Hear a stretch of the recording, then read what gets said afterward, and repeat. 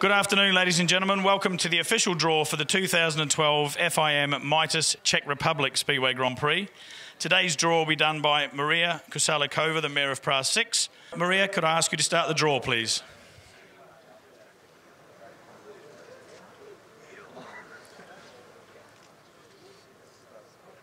Draw number 1, rider number 6, Emil Saifudinov.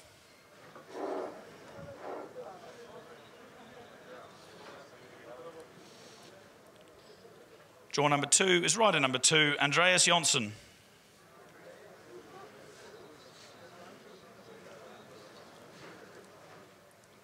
Draw number 3 is rider number 4, three-time winner here, Jason Crump.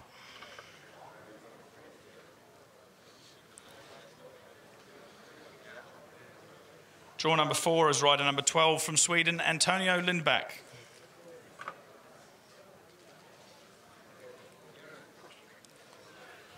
Draw number 5, rider number 5 from Poland, Tomasz Golob.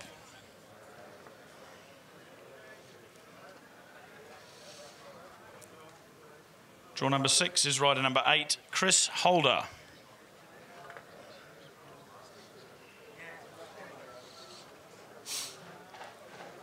Draw number 7, rider number 3, Jaroslav Hampel.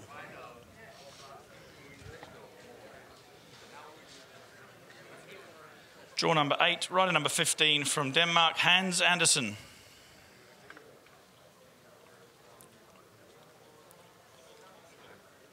Draw number 9, rider number 7, Kenneth Bier.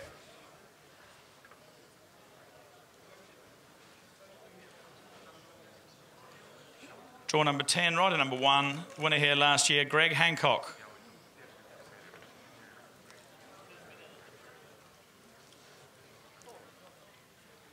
Draw number 11 is rider number 9, Fredrik Lindgren.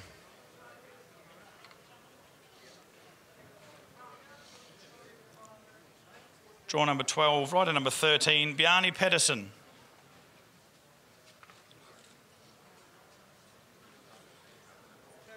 Draw number 13, rider number 14, Peter Leung.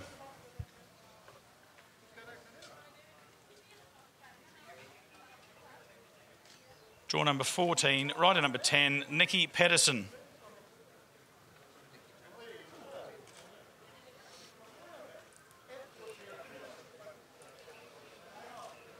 Draw number 15, rider number 11, Chris Harris.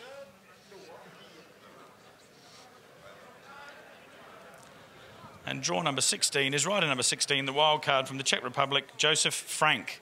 Thank you, ladies and gentlemen. That concludes the official draw for the 2012 FIM Mitas Czech Republic Speedway Grand Prix. Chris Holder, quick word before we start this interview about this draw. Great result last time. Yeah, last result a couple of weeks ago was awesome, mate.